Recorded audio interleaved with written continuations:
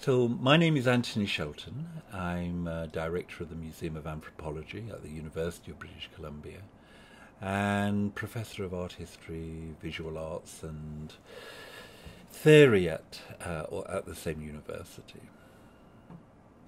I've been at the Museum of Anthropology for 14 or 15 years. It's been I don't think I've been at any other job so long. Normally I go to jobs for 5 years. I'm encouraged by projects. I like project work, and I do the project and I move on. So I've worked at the British Museum, the University of Coimbra in Portugal, the Horniman Museum, the Royal Pavilion Art Gallery and Museums in Brighton.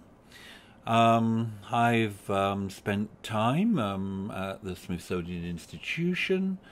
I came to Vancouver for a very large project. It was a development project to increase the size of the museum by 50% and build a research infrastructure and reconfigure most of the existing spaces here. So that was a big project, a $58 million project. When I arrived, it appeared that we had full funding, but we had about 17 million. So I spent a couple of years raising the rest of that money. We started the project. We got rid of a lot of our outside project people, and I'm really proud that our own staff actually took over a lot of those project streams, including the building stream, or overseeing the building stream, and collection enhancement, the digitization of the collection, the creation of a digital interactive digital network called the Reciprocal Research Network, which we developed with three different communities and four partners. It resulted in the huge expansion of the museum from about 80,000 square feet to 115,000 square feet. We also enhanced, at that moment, we also kind of enhanced our public facilities, because to my mind, at that moment, we were still a university museum. So we didn't have marketing, we didn't have communication, we didn't fundraise, we didn't have development officers. We had small committed temporary exhibition spaces that we programmed with the help of students rather than programming professionally. And since 2010, when we reopened the new infrastructure, we have, I think, began to kind of change really immeasurably, both in terms of the professionalization, in terms of becoming something of a mainstream museum, but still committed to the same ideals. So committed to working with communities, to working on collaborative projects, to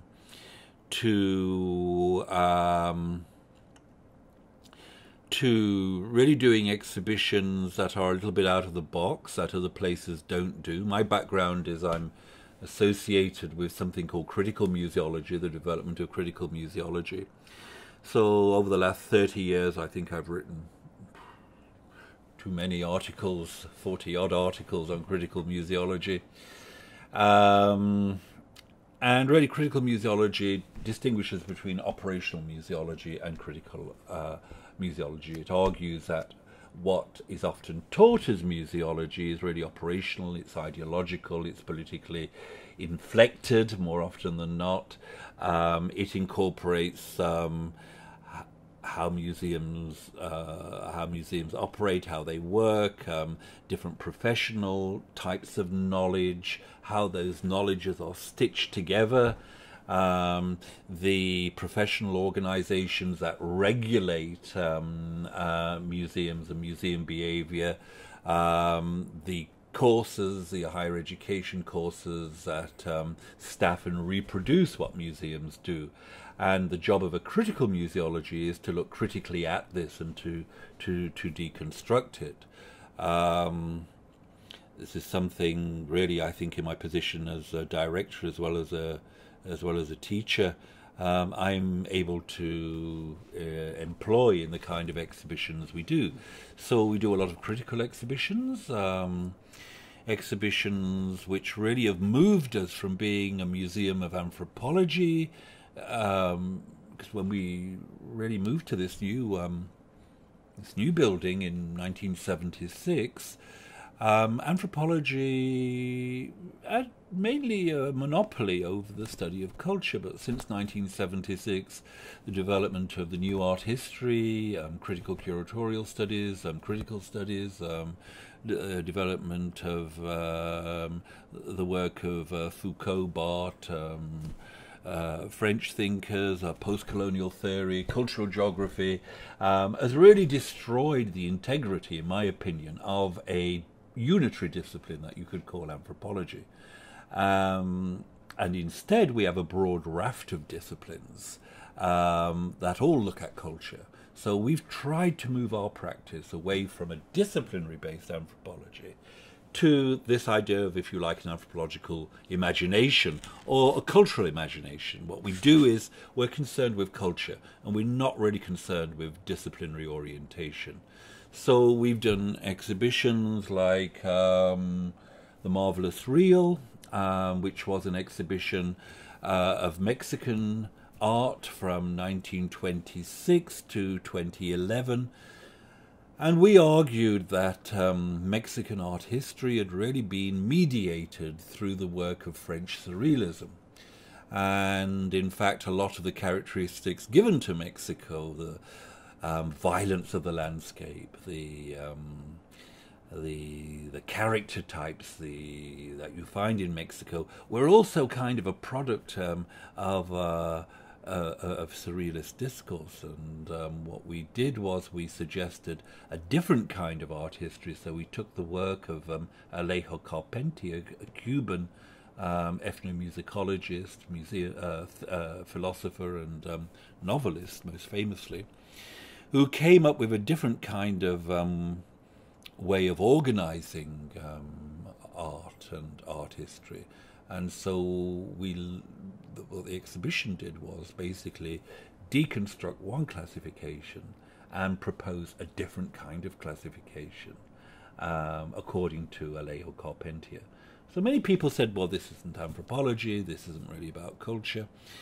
But in a way, I think it is. It's about how in the West we manufacture culture. And I don't believe that it's possible to do exhibitions on non-Western peoples without actually at the same time doing work on yourself as an exhibition producer, because by creating the other you also create yourself, and this is a kind of an ongoing process.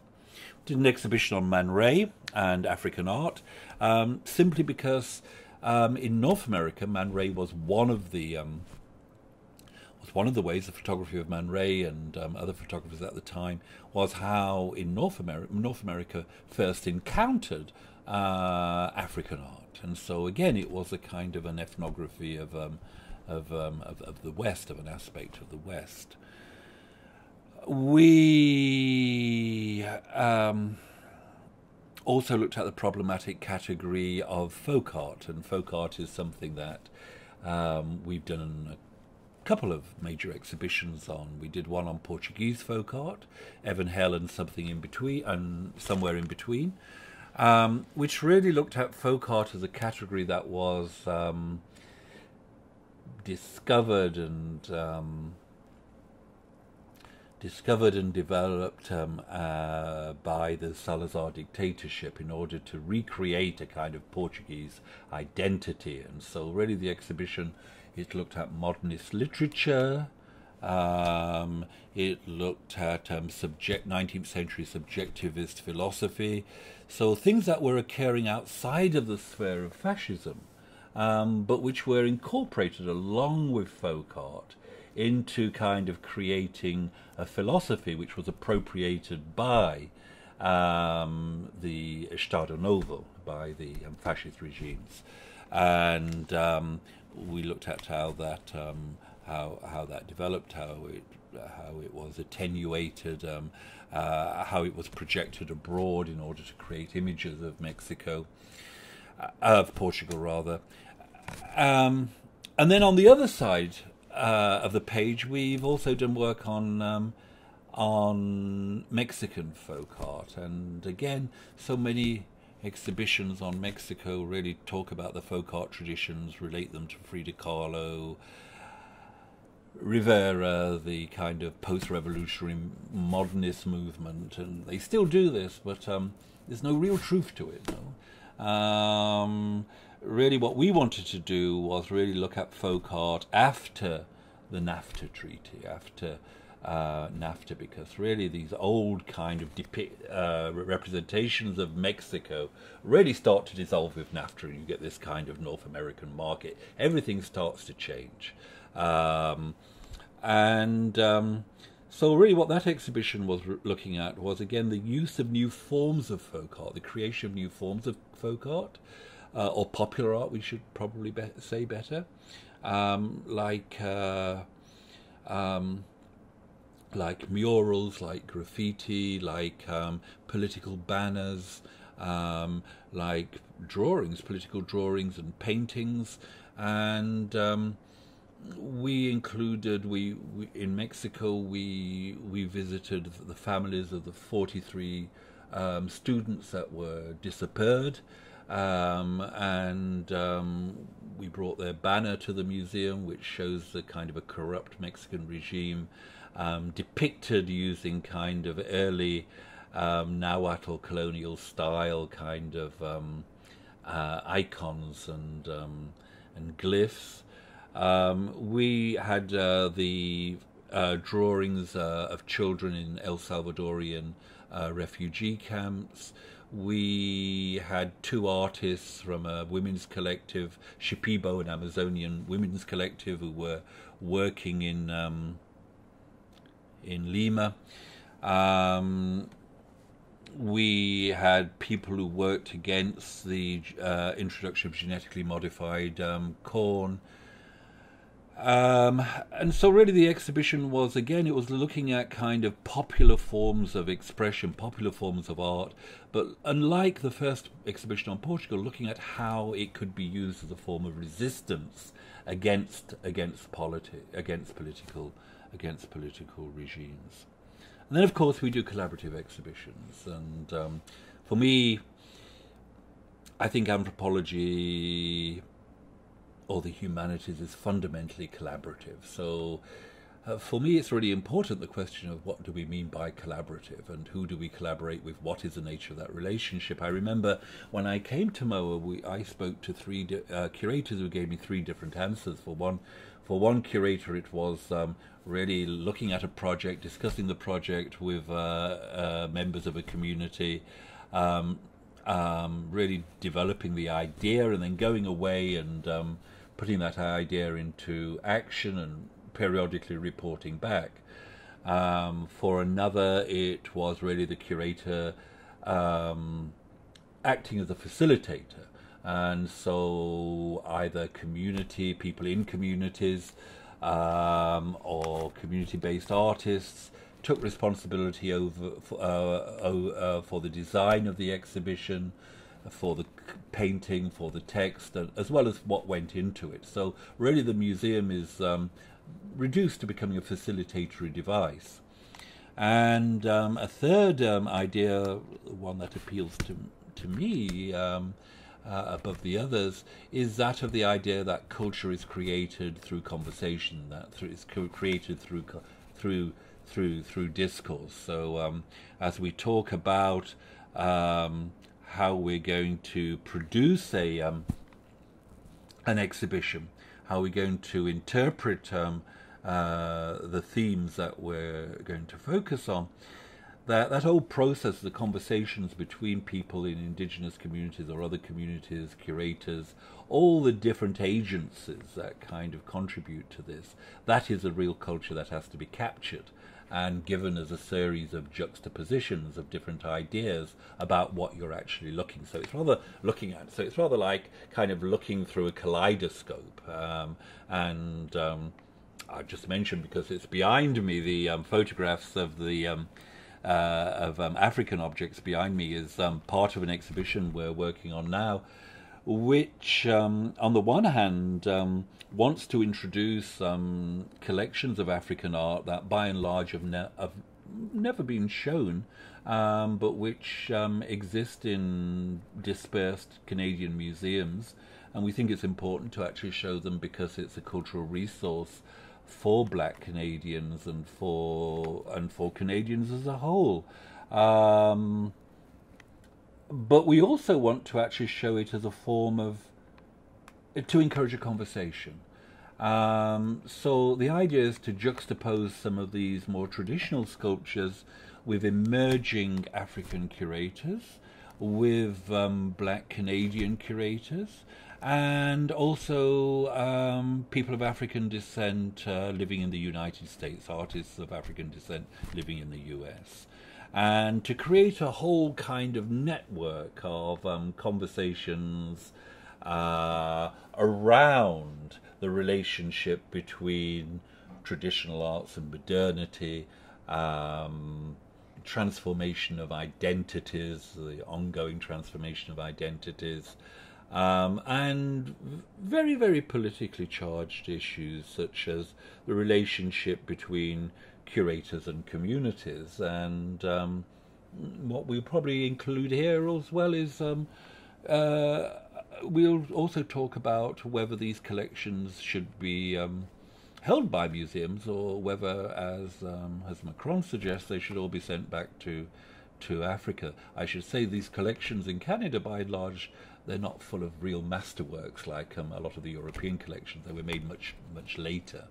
But still, questions of who should interpret them, how they should be interpreted, are absolutely crucial to what we do. So I think that's a kind of this dialogical kind of approach to museum exhibitions. I teach. I'm also a professor of art history. I teach museology. I've taught museology for too long, 30 years or so. What I've been teaching in the last 10 years, 12 years, is really that another problem with museology is that it's a very much an Anglophone subject matter that hides all the different types of museologies that exist.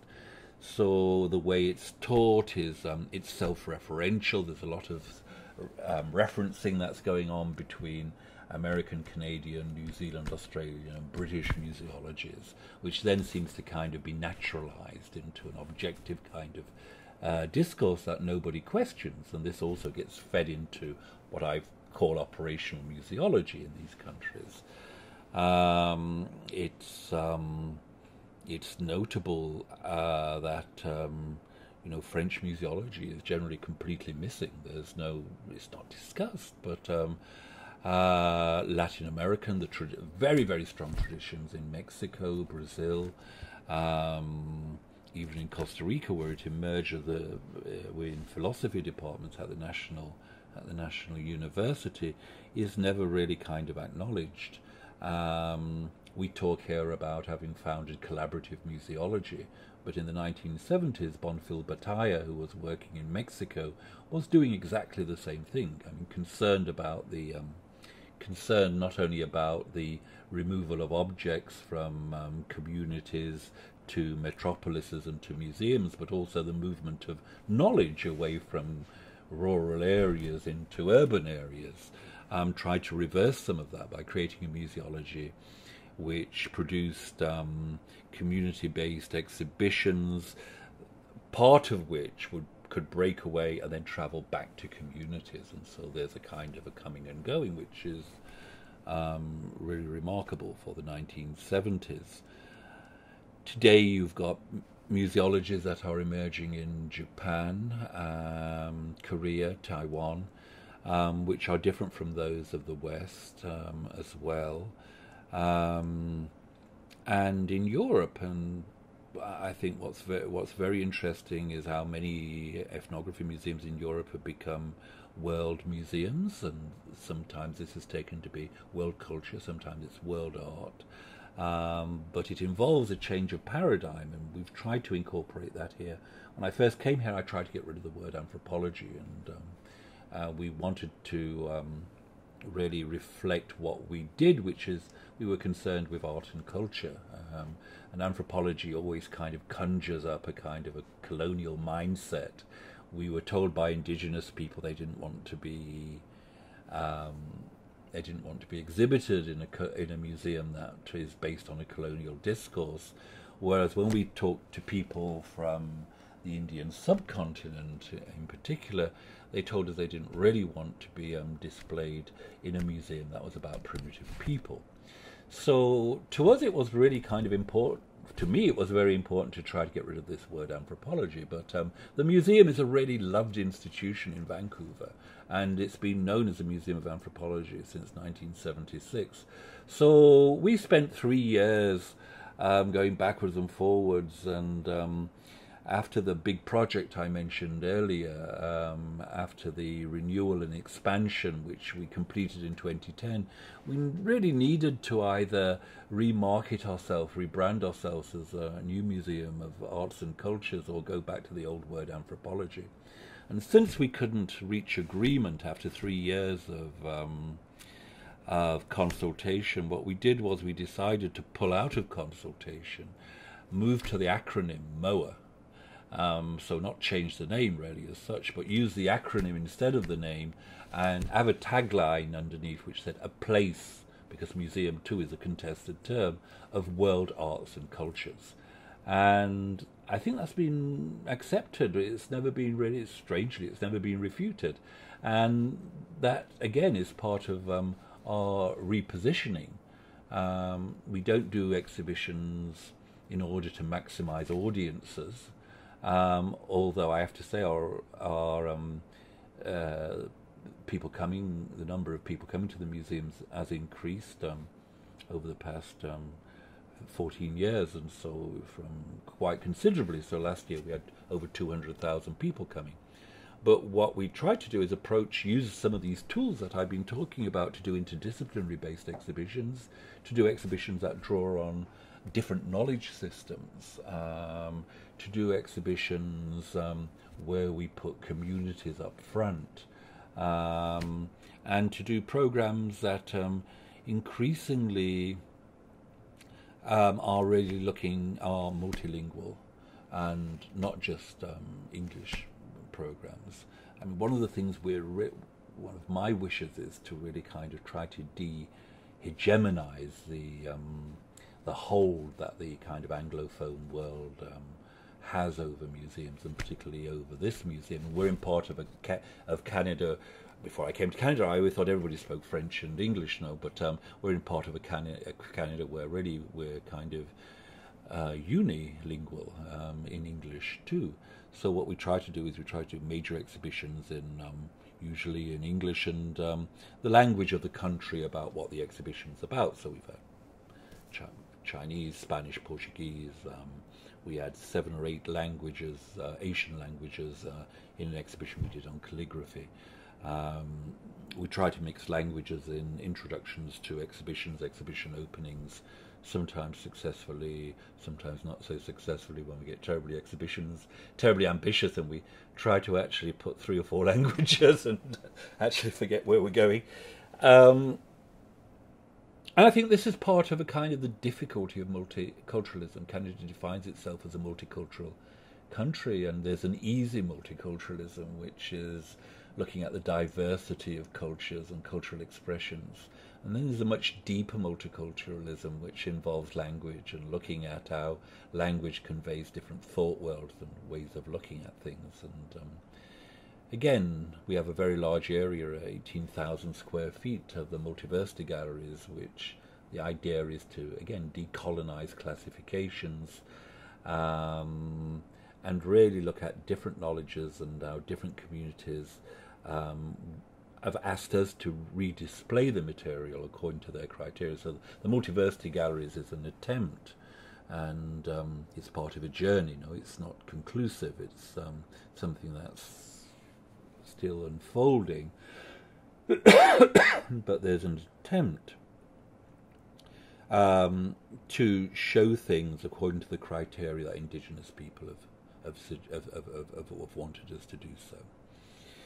So with the Northwest Coast galleries in the Multiversity, the Haida wanted us just to show their masterworks. They have no problem with the category of masterwork, or at that time it seemed they didn't have they just make us look good. For a number of Salish communities, I mean, we brought busloads of people from these communities to MOA to look at our basketry collections. We have very big basketry collections, to help identify the makers, and then to really tell us how should we be displaying these. And the major criteria was to display them by maker, and if we didn't know the maker, then by community, and so that's what we did. In the case of the xʷməthkվəy, we heard that the masks needed to be displayed in terms of water spirits, land spirits, and sky spirits. We needed to create a space in which we could say communities are complex, are multivocal locations. Not everybody thinks alike, so what we've done there is we've kind of looked, we've interviewed, and we've with one young chief who believes all community knowledge can be freely shared. The second interview is with an artist who believes that certain parts of community knowledge can be shared, but there is still kind of sensitivities around others. And then thirdly, a community member whose opinion is that really all knowledge and objects are sacred, and therefore present problems when discussing them. And the third thing we did in that area was we displayed the work of Willie Seaweed, a really notable 19th, early 20th century artist from that part of the world. So there are different criteria as you go through the multiversity galleries. We've worked with Pacific Island communities, with Papua New Guinean communities. We've worked with the Ghanaian community here, with Latin American communities. Again, looking at how they want the material, how they see how their culture should be presented, and that gallery tries to kind of really encapsulate and display different ways of looking, different ways of knowing the world. So it's kind of integral to who we are, the identity of the museum in terms of what we do. It's critical. I would emphasize absolutely it has to be critical, and it's collaborative. And I think for collaboration to be active, it always needs to be critical, and so it's forever moving. It's not static. Thank you. What would you suggest to young anthropologists, wherever they are, how to do things better or critically?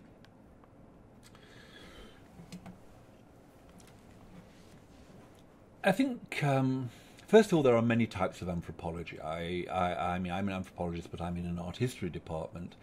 And I think certain types of anthropology, and I would, again, I was one of the big inspirations to me was the work of the année sociologique. And the work of the année sociologique had a lot to do with a certain type of history, the Inel school history, and of certain types of art history, like the work of Henri Fousselon. And to me, they might be different disciplines, but they have more in common than the année sociologique might with, for example, empirically based American anthropology. German anthropology follows another different course. Dutch structuralism is another variation. So I think the first thing is to really to be aware that anthropology itself is a contingent and positioned subject. I think secondly, it's important to be aware that anthropology is not as critical as you might expect it. Certain anthropologists are, but as a discipline it's not as critical. And I think when I was a student in the 1970s, 1980s, anthropology was going through a crisis. First of all, there was a debate on colonialism, and that it was a handmaiden of colonialism, and that the methodologies had really grown out of colonial science.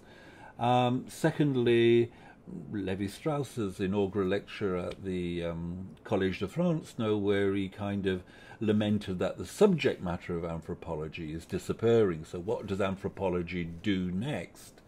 And then a critique that came from Oxford, which was really that kind of anthropology that is looking at different ways of thinking, different ways of knowing the world. Since we as anthropologists in the West use Aristotelian epistemology, how would we recognize a non-Aristotelian system, even if we found one? These are all kind of, to me, crucially important criticisms which anthropology, I don't think, really satisfactorily answered, because at the same time the student numbers continued to increase. There was more courses, there was a proliferation of courses. It didn't have to. And I think what happened was you got the development of cultural studies. And some of these questions were taken over by cultural studies. And today there's this kind of difficult relationship between the two. I think you need a reconciliation between anthropology and cultural studies, because cultural studies kind of really is a key in terms of bringing criticism back, a critical attitude back into anthropology. And there are great anthropologists like Paul Rabinow, who kind of immediately comes to mind, who look at Western and not only non-Western kind of aspects of society. And although kind of anthropology talks about de-exoticizing itself, there's still kind of a focus on the non-West. And I think anthropology really needs to look at Western societies. The anthropology of art needs to look at contemporary art and Western art, which it doesn't by and large. There's very few people who do that. And then I think you kind of really need to kind of look at anthropology as a humanity, not as a science like it's taught in Canada or in the US. It is fundamentally a humanity. When I studied anthropology, we had to read Zola and Flaubert, who were described as probably some of the most sensitive and best ethnographers in terms of their descriptions of social life. We had to read Lawrence Durrell, because the idea that you could have one story which is told from 4 perspectives or 5 perspectives, depending on what you're reading by him, and the difference and the slippages between those perspectives. So to me, I sometimes feel a little bit sad being in an art history department, because I realise I identify with anthropology probably more than I would like to admit. But it's an anthropology, to me, it's a way of being, it's a way of thinking, it's critical thought, and it's really more closely aligned with critical studies, with postmodernist thought,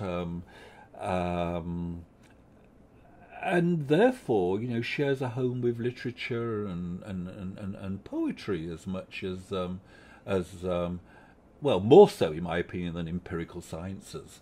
So I think this is the way to go forth, and I think there are some really useful tools that anthropology has. There's some really exciting anthropologists who are writing, but maybe not to take the discipline, always to be critical and kind of aware of the positionality of the subject as a discipline. But I believe it's used in the right way, like what we're trying to use it in exhibitions here. It can be a really strong form of social criticism, of cultural criticism, social cultural criticism, too. And to me, that's the strength of anthropology.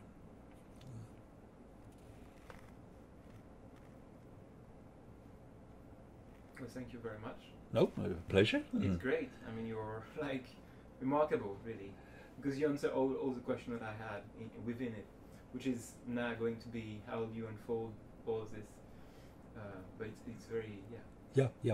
Well, that's a challenge now, and that's kind of really nice being here and being a kind of, it's a strange job. I think I'm the only museum director in Canada whereas I'm supposed to do all the diplomatic side, raise money, but we're also expected to teach, and we're also expected to keep a really high publication record of 3-5 papers a year.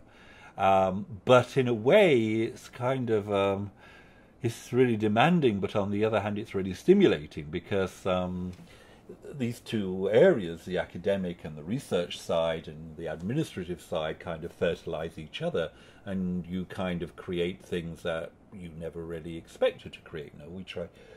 We use I try to get people to use a lot of theory when they're looking at curating exhibitions, because to my mind, by and large, exhibitions are boring everywhere in the world, and I think they're boring because there are certain types, there's certain genres of exhibitions that get repeated over and over again, and these are very kind of, there are very few genres, really. So we need to develop a kind of genre theory, and so we can kind of actually look at the constraints of genres and try to look beyond how we can create new genres now. This is something we talk about in class and try to develop, and it's something that we try to develop practically in our exhibition work, and the theory becomes like a scaffolding, which is essential in order to position your practice in relationship to a wider field of practices, and so you can be self-critical of what you're doing, and also, a kind of a scaffolding which enables you to ask different kinds of questions, to look at relations between different types of disciplines, to be aware of the political elements of what you're doing. And hopefully that results in a kind of a different type of exhibition, a new genre of exhibition,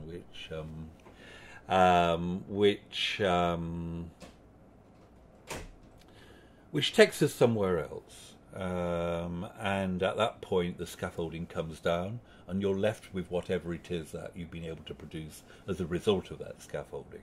And to me, that's a kind of form of museology which can bridge the academic and the administrative, the operational, if you like. But it has to always be critical of itself, because as soon as you do something that might be different, it's domesticated by the kind of institution that you work for.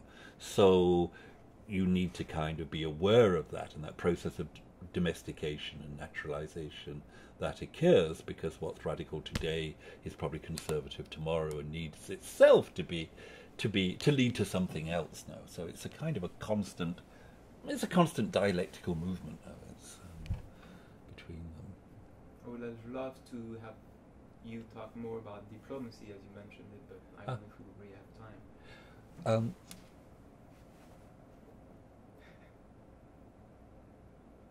I don't. I'm really sorry. It's a long issue as well. Yeah. So it's good to answer it very quickly. Yeah, But we have a lot already. So yeah. Yeah, but I do think I think diplomacy is absolutely essential. I think what we do. I mean, we're kind of.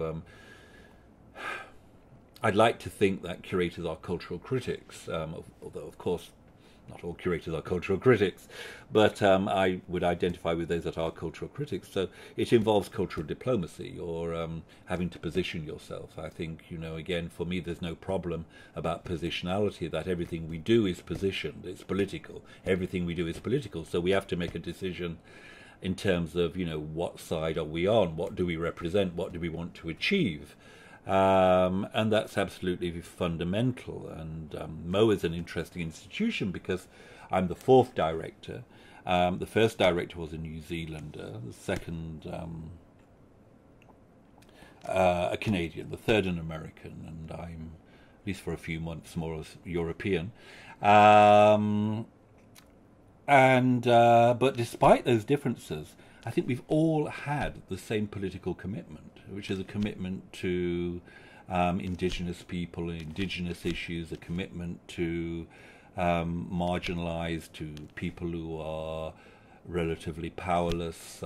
We do exhibitions that explore those kinds of issues, that give voice to those peoples, and that try to deconstruct the different societal apparatuses through which those relations are obscured.